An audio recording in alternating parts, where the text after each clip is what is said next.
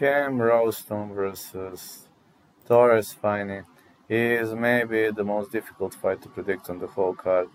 The popular Van Damme is a stand-up fighter, out of Australia, 6'2", mixed martial artist, predominantly a striker. He was better than Eli Taufievalu, Jaden Neud, Leo Diaz, Martin Torres, but his losses against Jacob Malkoun and this Fitikefu kind of worry me, especially against Fitikefu, where he was keeping his hands down, but he has improved it a lot, and his head movement has improved a lot. Torres the Punisher Finney, Radiant score of 8-0, 5'8", 75.5 inches of reach. He is smaller, but he's got big, powerful punches, and